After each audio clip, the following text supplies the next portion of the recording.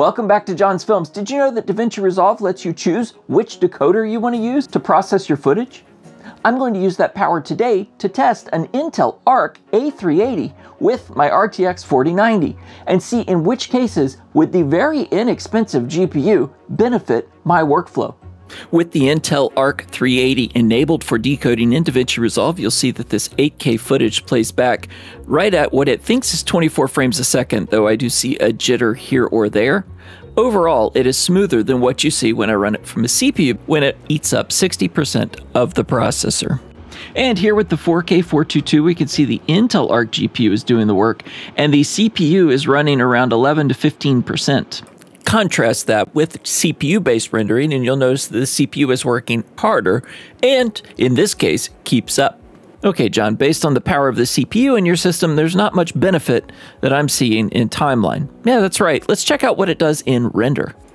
And our render times show us something quite interesting. Notice in the top orange row, when the ARC GPU does the decoding and it does the encoding, it's 15 minutes and 29 seconds.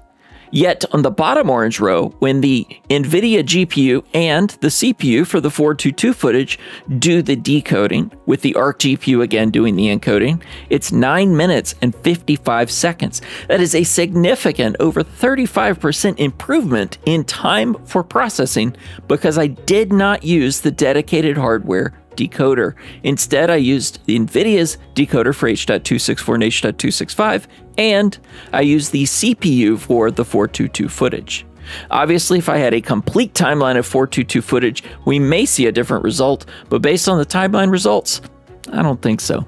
So this tells me I don't need to include the A380 in my system. However, if I were using a lesser CPU, maybe that would be a benefit. Thanks for watching. If this has been an interesting analysis for you, let me know in the comments and click like for me. Helps other people find the video. Otherwise, have a great day.